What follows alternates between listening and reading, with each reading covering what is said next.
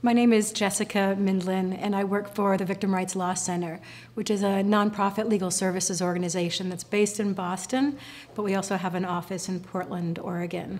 And I both direct our Portland, Oregon office, and then also direct our National Technical Assistance Efforts, or TA, we often abbreviate it.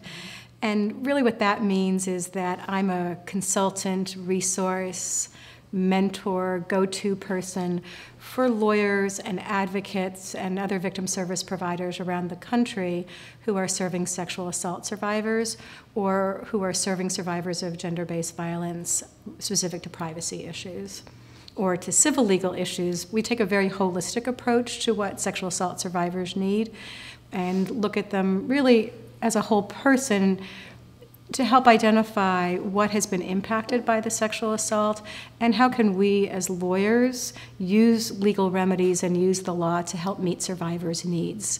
And it's typically, most of our survivor clients don't have needs just in one area, but as you might expect, the sexual assault will impact perhaps their safety, their privacy, if they're working, their employment situation, if they're attending school, their educational trajectory.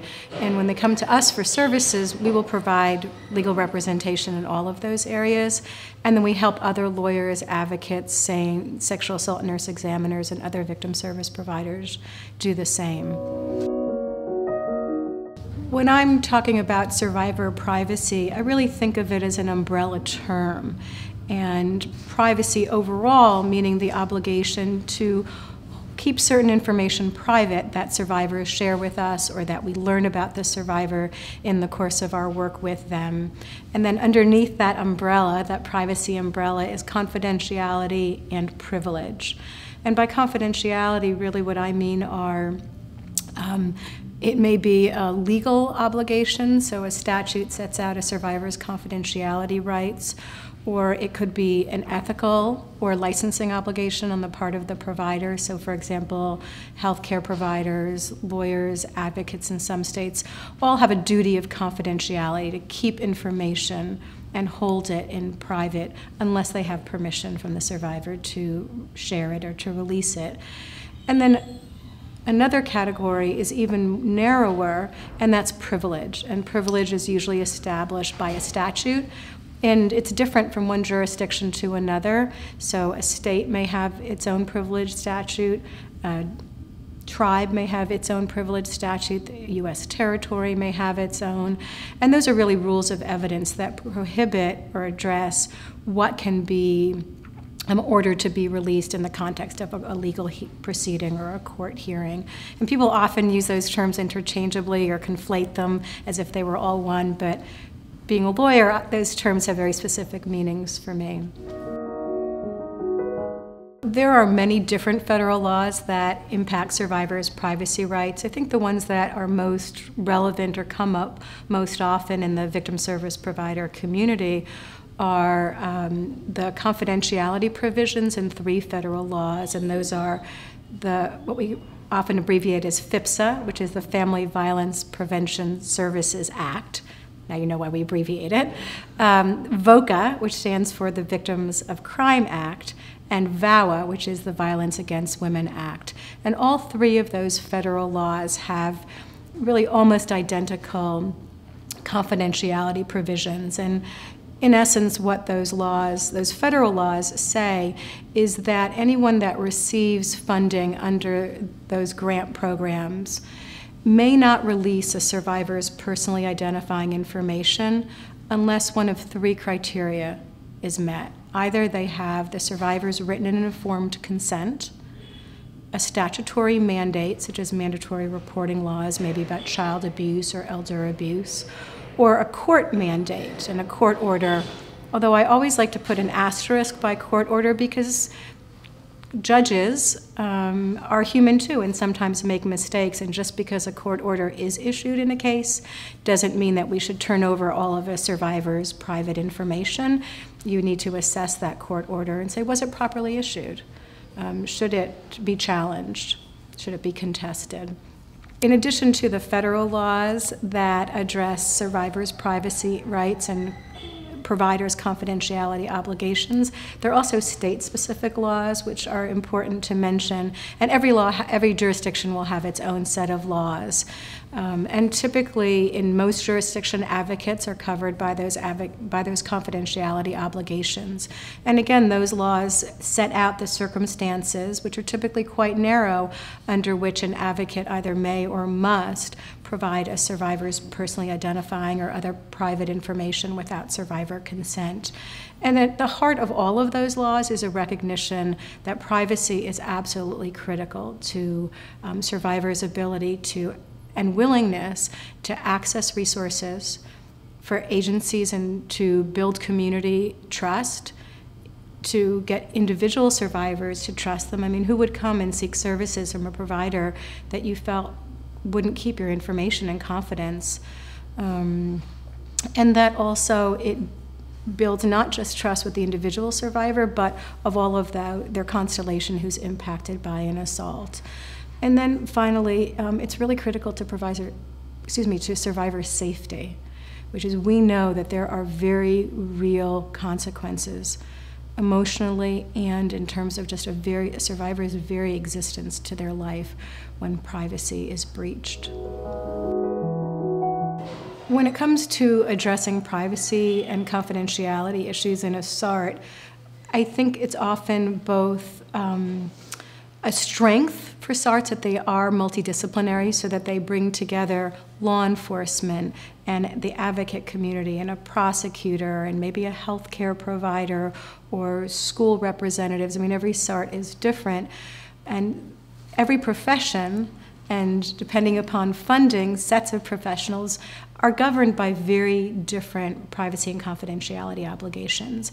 And that is then reflected in terms of the privacy and confidentiality issues that SARTs have to address and often will struggle with.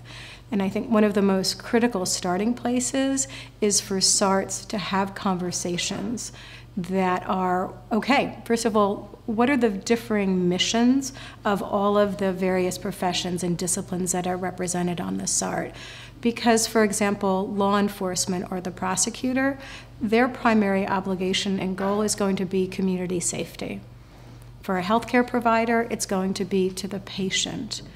To the advocate, it will always be at the center is providing survivor-centered services. So some clashes or differing perspectives are inevitable because these individuals have different perspectives, different obligations, and having that conversation at the very outset and repeatedly, because there's turnover, people forget, et cetera, is so critical to SARTs being able to work together. I want to give you an example of why it can be so important for SARTs to have that confidentiality discussion and to know more about one another. I did some consulting with a SART that had been working together for 2 years and had never had this conversation.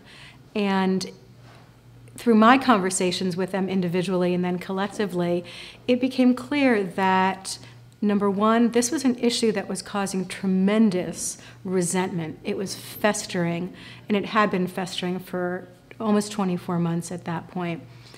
And I had the good fortune to be able to talk to people in advance and to ask these questions and to say, what are your confidentiality policies in your agency? Do you have any promises or assurances of privacy that you give survivors? Where does that come from? And then was able to bring them back together where they shared what their missions were, what informed their missions. So is it from the board of directors, for example, for a nonprofit community-based agency? Is it by statute, the way it might be for law enforcement, et cetera? And then they shared that information with one another. And it was the first time after meeting for 2 years on a regular basis, for example, that parole and probation and actually some of the law enforcement representatives learned that the advocates in this jurisdiction were not mandatory reporters of child abuse and were not mandatory reporters of elder abuse. And it was this aha moment for them. And they said, we have been so angry at you for 2 years because you were never doing the reporting that you should have been, which is what they thought. And the advocates were able to say, we're not mandated to report, and in fact, we're not allowed to report this without survivor consent. And it really was like this, fresh air that came through the room that let them sort of acknowledge the resentment, the frustration, the hostility that had been all beneath the surface. And I always hold on to that as an example of why it's so important not only to have these conversations at the beginning, but to revisit them, to talk about what are your policies, where do they come from, why do you have them, so that they're not operating from this place of miscommunication and confusion. When it comes to addressing privacy and confidentiality issues in a SART, I think it's often both a strength for SARTs that they are multidisciplinary, so that they bring together law enforcement and the advocate community and a prosecutor and maybe a healthcare provider or school representatives. I mean, every SART is different, and every profession, and depending upon funding, sets of professionals are governed by very different privacy and confidentiality obligations. And that is then reflected in terms of the privacy and confidentiality issues that SARTs have to address and often will struggle with. And I think one of the most critical starting places is for SARTs to have conversations that are, okay, first of all, what are the differing missions of all of the various professions and disciplines that are represented on the SART? Because, for example, law enforcement or the prosecutor, their primary obligation and goal is going to be community safety. For a healthcare provider, it's going to be to the patient. To the advocate, it will always be at the center is providing survivor-centered services. So some clashes or differing perspectives are inevitable because these individuals have different perspectives, different obligations, and having that conversation at the very outset and repeatedly, because there's turnover, people forget, et cetera, is so critical to SARTs being able to work together. I think also not taking it personally when information isn't being shared. I've certainly over the years heard folks who say, look, the attitude on my SART is, well, if advocates aren't going to be sharing information about individual survivors, why are they here? Why are they at the table? And I'm always encouraging the notion that it doesn't always have to be a two-way exchange, that there's information that can come out of the SART back into the community that helps those who are working with survivors on the front lines. Also, oftentimes looking at, well, what's your mission and why are you taking a particular approach? Is that with whatever it is that you are the goals that you've identified that you want to achieve? For example, oftentimes SARTs will say, well, we've got to start with doing case review. But if you were to drill down a bit and look and say, well, why are you doing case review or why are you doing it now? The answer sometimes is, well, that was like the place to start.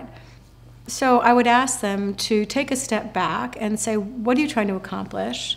And what are the different avenues for trying to accomplish that? And start by building trust, recognizing that everyone who comes to the table has something important to bring, and that you aren't always going to be advancing your goals by sharing survivors' personal information.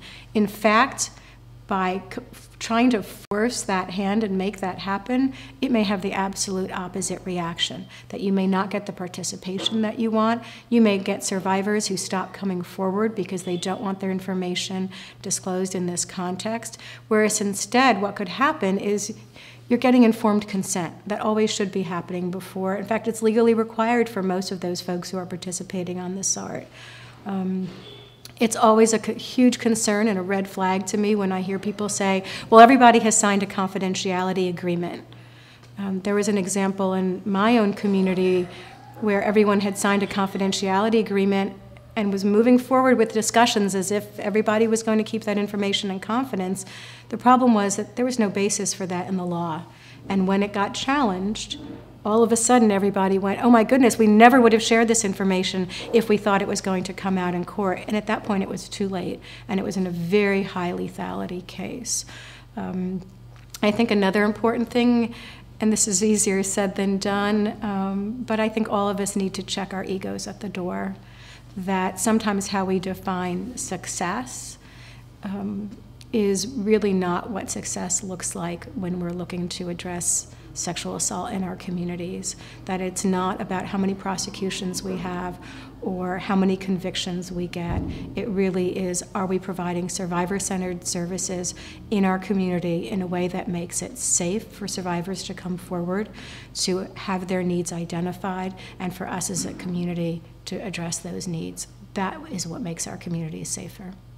One of the things that I think is always important from a multi-jurisdictional perspective, and what I mean by that is you may have a survivor who was raped or sexually assaulted in one state or in one tribal nation and who is now living in a different state, for example, or a different territory. And so what you're dealing with in that situation are two different sets of laws that may in fact provide for very different levels of confidentiality for that survivor. So for those who work with survivors on the ground, they need resources. They need someone that they can turn to, folks who can help them say, okay, this is what the survivor's rights look like, and here's how you analyze this situation. Because ideally, we want survivors to have all of that information really before they ever seek services. I think it is tragic, and it sometimes has tragic outcomes for survivors, when they don't know what their privacy rights are and someone just provides referrals and only afterwards is their privacy really betrayed. And I don't know how often survivors are like, I never would have done X if I had known Y. It always really worries me, for example, when some very well-intended like social workers or counselors, and I don't mean to pick on them because it happens across many different professions, will say, particularly to youth survivors, well, why don't you keep a diary? You know, you can write in your journal or keep 2 of them without ever saying to the survivor, but you should know that if there's anything in there relevant to the assault and there is a criminal prosecution going forward, that diary could get subpoenaed and it could end up in court. So where you thought you were safe sharing your most innermost feelings and maybe even a history of prior victimization, all that is going to be provided to the defense. All that is going to be provided to the judge, to the prosecutor. That is such a betrayal to someone who has already experienced such a terrible betrayal in their life. And I think the focus of our work always should be advancing survivor agency, advancing survivors' control over who knows what about what happened to them, about the impact of that experience. And the key to that is letting survivors make informed decisions, and that means making sure that we all have the information to provide to them in advance.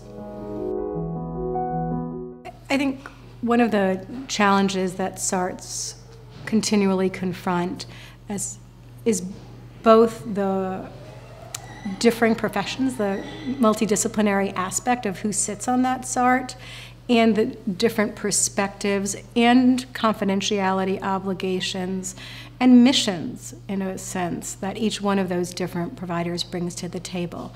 That's its strength. It's also a huge challenge, because that means that not only does anybody come from a different perspective, you know, we all live a little bit in our own lanes, but that also what they are trying to achieve may, at certain junctures, be at odds with one another. So, for example, you may have a survivor who initially says, I'll sign releases for everything, you know, that they recognize that it's not their fault, they didn't do anything wrong, and so quite readily will give permission to share all kinds of information. But down the road, once they maybe have had more experience in the system, begin to realize that it's not necessarily survivor-centered. They begin to maybe get more information about what happens to the records, for example, that they may have disclosed. And there is this retreat, understandably. And it's why in my organization, we don't use releases of information, for example, that are good for a year or good for 2 years, even though our representation lasts that long, because we realize that privacy is an ongoing conversation. And that when we get short-term releases, it requires us to engage the survivor, to contact them again and say, are you still okay with me doing this? Do I still have your permission to contact this individual or this agency and either ask for those records or to share these records? And it's one of the, I think, wonderful things about having short-term releases is that it forces you to have those conversations in an ongoing way, because everyone's circumstances change, and that's no less true for survivors than it is for anyone else. And so always checking in and getting survivor permission is absolutely key. How SARTs define success is often an overlooked step in that conversation that they want to be having on a regular basis.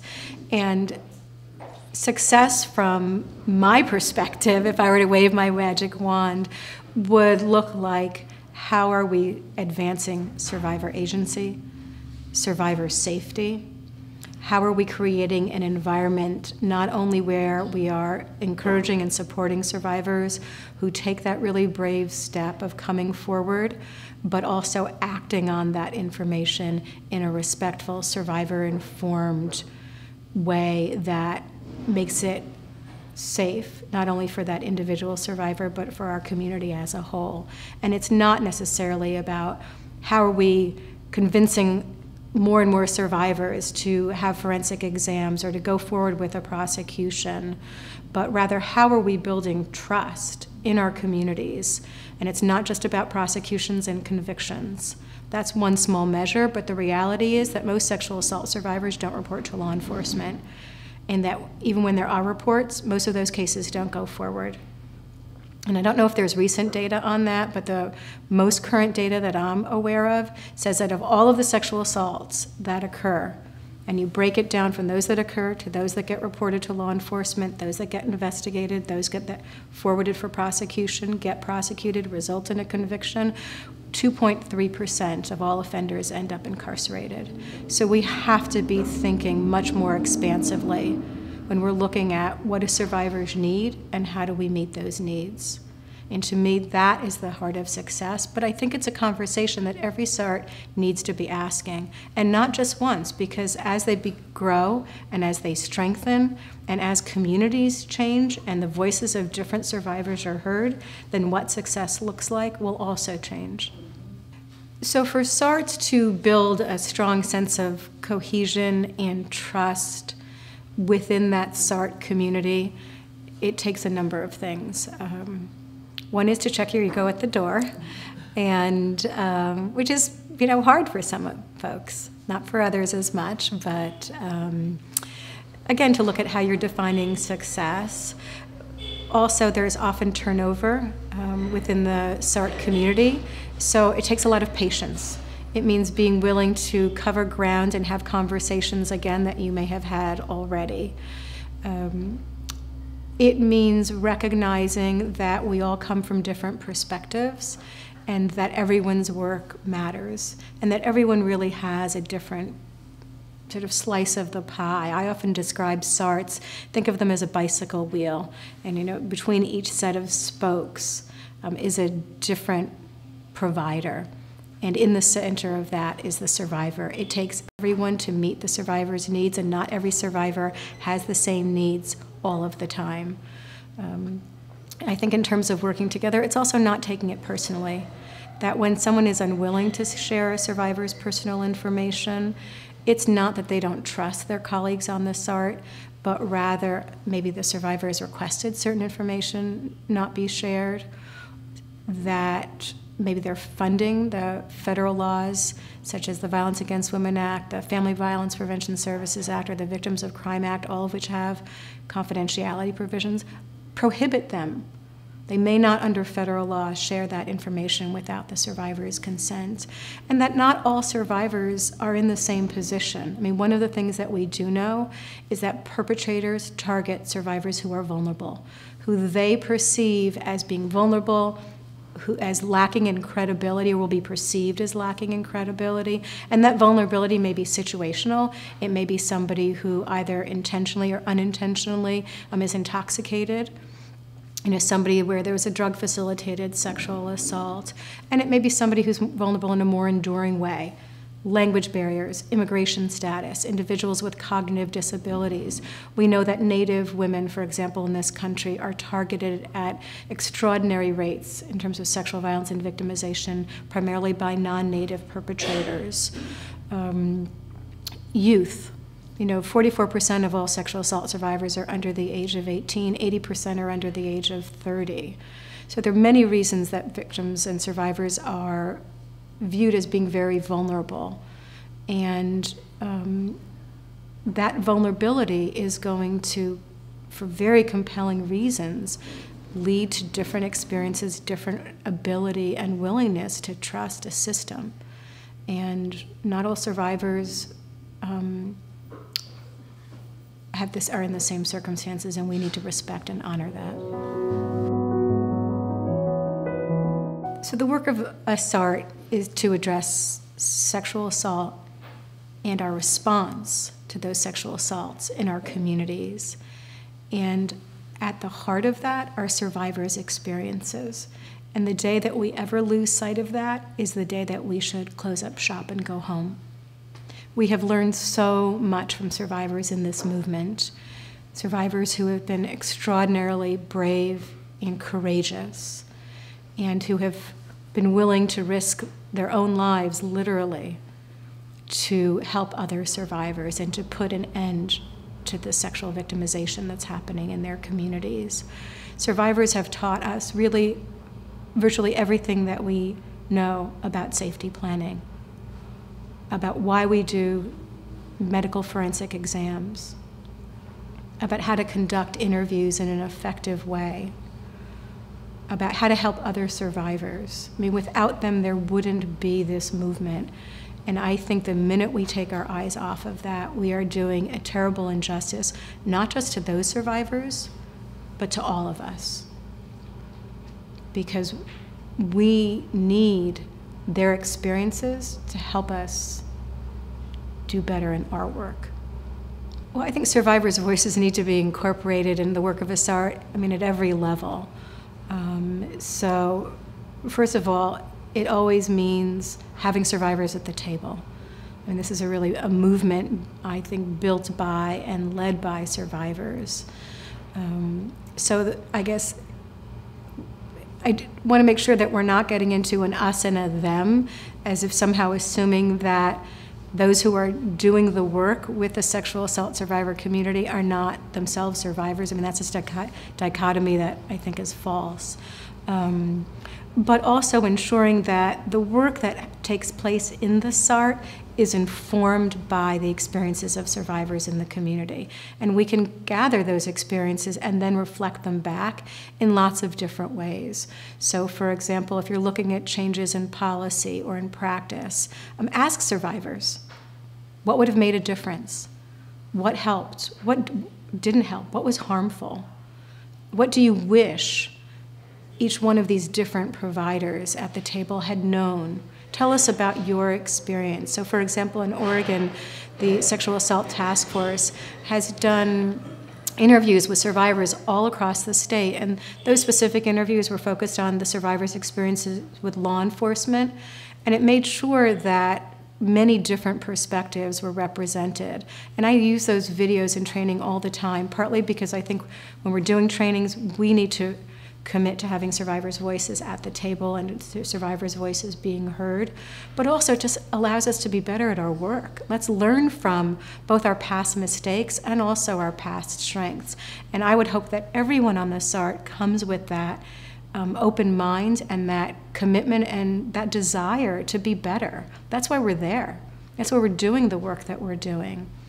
I always say that I hope to be obsolete someday. I would love it if there were no need for the work that I do working with sexual assault survivors. We have learned so much from survivors in this movement. Safety planning is one example, and in particular, I think more recently, there is an increasing awareness, which I know is a drum that I'm always beating, to recognize that safety planning with survivors of intimate partner violence or domestic violence is very different from safety planning with survivors of non-intimate partner sexual assault. So when someone has been sexually assaulted by a friend, an acquaintance, a coworker, a fellow student, somebody else in their educational or employment context, by a stranger, etc. So that's just one example. Another example of what survivors have taught us is the value of medical forensic examinations, obviously in partnership with the healthcare and nurse community, but that there is evidence on survivors' bodies, and not just how to collect it, but the importance of explaining that whole process and what's being done and how it will be used, and also the importance of giving survivors the option first to have that evidence collected, and then whether or not to have it released to law enforcement for purposes of a prosecution. There used to be this assumption you're having it collected, you want the prosecution to go forward, and we've really recognized that survivors need time. I mean, so often when that examination is taking place, they're still in a place of crisis and shock and are not in a place to make informed decisions. So we now have federal laws that say you may have that forensic exam, the evidence collected to preserve it, and you don't have to decide right away whether or not you want to go forward with the investigation and prosecution. Survivors have taught us the long and short-term impacts of sexual assault, recognizing that it's not just a single incident or a set of incidents that happen and they're self-contained, but rather they impact the whole breadth of a survivor's life. For example, their housing, whether they can be in school, their relationships with family members, with partners, with friends, the hypervigilance that occurs, what trauma does in the long term as well as the short term post-assault. There's a really interesting study that looked at survivors starting between the ages of 6 and 16 and followed them for upward of 20 plus years to look at what's the impact of sexual assault and child sexual abuse. We've learned so much from that we don't really understand necessarily why there were some of those outcomes, but we know that in fact there were those results. Survivors have also taught us what they need. So the development, for example, of the rape crisis or sexual assault movement, recognizing that it's not just women and girls who are sexually assaulted, but also men and boys. The full breadth of services, the laws have changed. We know that, for example, survivors were just unwilling and for very good reason to want to participate in a criminal prosecution if what ended up coming into evidence was their complete sexual history that had no relevance at all to the actual sexual assault that was being prosecuted. And so as a response to that and to the fact that juries are distracted by that non-relevant but maybe what they might view as very negative evidence, we pass rape shield laws that say the presumption is a survivor's sexual history isn't relevant. There are limited circumstances under when it comes in. Those are just some examples, but I think, again, survivors are at the heart of this movement. They built this movement, and I think in any work that we're doing, we always want to remember that it's really an extraordinary debt of gratitude that we owe them for their courage.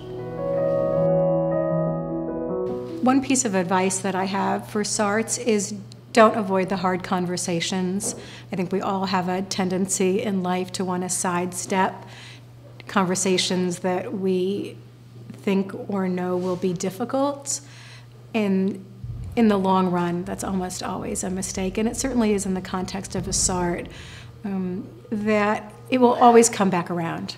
So there's difficult conversations, for example, about the fact that the different folks participating may have, in the short term or medium term, have different goals, have different confidentiality or privacy obligations, bring different perspectives in terms of what survivors should be able to determine or decide for themselves. And that just needs to be out on the table. It should be recognized. It doesn't mean that you can't work together. It does mean that you need to respect those differences. One thing that we haven't really talked about so far is the issue of mandatory reporting. And there are very different perspectives around mandatory reporting. And by that, I mean laws that require certain professionals, and in some jurisdictions, it requires everyone in the state to report child abuse or elder abuse or abuse of a person with a disability. And even within the movement, there are differing perspectives. It doesn't mean that some are right and that some are wrong, but that everybody brings experiences, concerns. It's not that some are more legitimate than others. I will say from my perspective, I quite understand and respect and appreciate why there are mandatory reporting laws and the ways in which they can help us achieve safer communities. But I also think it's absolutely critical for survivors to have somewhere and someone to whom they can turn for support, for advice, for information, and that they have an opportunity to gather that information without it necessarily triggering a report to law enforcement. I think it's absolutely critical that that exists. That's a tension point, and it's not that it's ever going to get resolved within the SART, but acknowledge it and figure out a way to respect it and to continue to work together, and also to be mindful of it, so that you know, for example, as you are sitting around the table, who's a mandatory reporter and who's not. And not just when you're sitting around the table, but really in all the work that everyone is doing, so that if they're making referrals, before they give a referral to a survivor, so that that provider knows, I just want you to know that if you seek this service, if you tell them X or Y, they will be obligated legally to report that to Child Protective Services, Adult Protective Services, law enforcement, whomever it is in their jurisdiction. That's at the heart of informed consent. And I think providing referrals, for example, without telling a survivor what might happen when they share information, is a real disservice.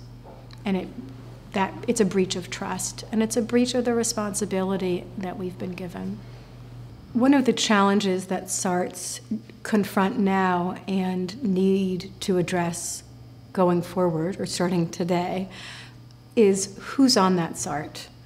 And when I say who's on it, I mean the fact that so often the voices that are at the table, the professionals that are sitting in those conversations, number one, don't reflect the survivor community that they're intended to serve.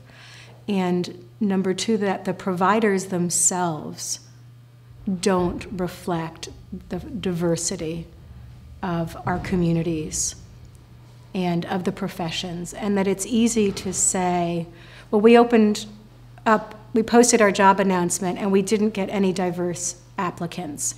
We didn't get anyone from, the Spanish-speaking applicants, or we didn't get anyone speaking Farsi or whatever languages it may be that you're looking primarily to serve. And so we just wash our hands and say, oh, well, there's nothing more that we can do.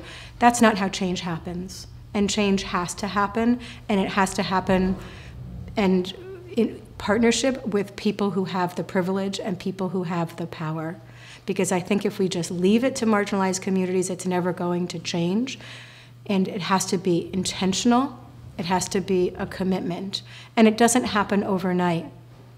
That you don't build trust by posting an advertisement on Craigslist or on idealist.org, but you build trust by being there, by reaching out and not saying, this is what we can offer, but rather saying, what do you need, and how can I, as a provider, how can my agency, how can our community better meet those needs? So for example, when you're thinking both about what survivors need providers who reflect their life experiences in terms of race, ethnicity, country of origin, language, faith community. So much of our work is built on asking survivors to be brave and courageous. And if we want to take down the barriers that exist, we need to have that commitment, and we need to be proactive. And it takes allies. We can't just leave it to communities that are marginalized, and I will say increasingly becoming marginalized and threatened, but that we have to use our power, our privilege, in a way that advances the rights and the interests and the good for everyone, not just for the few, not just for the dominant culture. And that requires a consciousness, a commitment, a giving up of some of our power and privilege to make space at the table, and it requires intentionality. It doesn't happen by accident, it doesn't happen by overnight. It happens by acknowledging the circumstances, learning, being humbled, and saying to folks who may not look the same as us on the outside, I want to learn, I want to listen. I know that I have a responsibility with all of my power and my privilege to make this a more just world. And we want to do that collectively, not just for a few. When I say don't take it personally, what I mean is that when an advocate, for example, isn't sharing a survivor's personal information, that I want other folks on the SART to know that they shouldn't take the refusal to give information, that it's not personal, like I don't trust you, law enforcement, or I don't trust you, prosecutor, or whomever else it may be that they're not sharing that information with. It's not an advocate's decision whether or not information gets shared. It's the survivor's decision. And without written and informed consent, that advocate can't be disclosing a survivor's personal information. And so it's not that the advocate doesn't trust those other folks on the SART, it's that they are prohibited, whether it's ethically, legally, morally, from giving a survivor's information without the survivor's consent. That has to be at the heart of the work that the advocate is doing. It's an amazing privilege to do this work. I can say that I admire each and every survivor that has ever trusted me enough to share their experience. And it's humbling, and I take that responsibility and that trust and feel 1,000% that I have to treasure it, respect it. You know, as I was thinking about this, the quote that came to mind for me was the quote from Hillel that says, "If I'm not for myself, who will be for me? And if I'm not for others, who am I? And if not now, when?" That each one of us has an obligation to make this world a better place and to seek justice and to help one another. And the reasons how we come to this work and why we do this work are as varied as survivors themselves and as the population. But in the end, I can think of nothing more honorable, and that when I, at the end of my life, know that I'll look back and think, what did I accomplish? That one of the things I'll be most proud of is that I got to make a difference in people's lives and in survivors' lives. And that gives life meaning beyond words.